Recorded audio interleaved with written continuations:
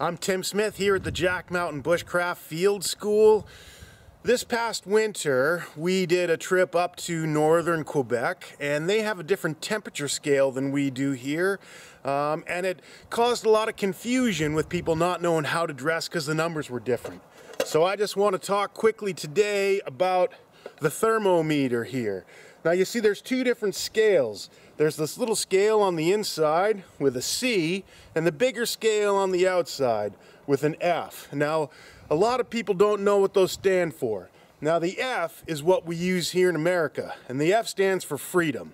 So right now it's about 48 degrees freedom. Now when we were in Canada they use this little C scale, and the C stands for Canadian. So right now looks like it's about 9 degrees Canadian. So you can see if we go down to -40, -40 freedom is the same as -40 Canadian. So, you know, just a quick little thing today, quick video to get you guys thinking about how to dress appropriately in the two different temperature scales. Thanks a lot.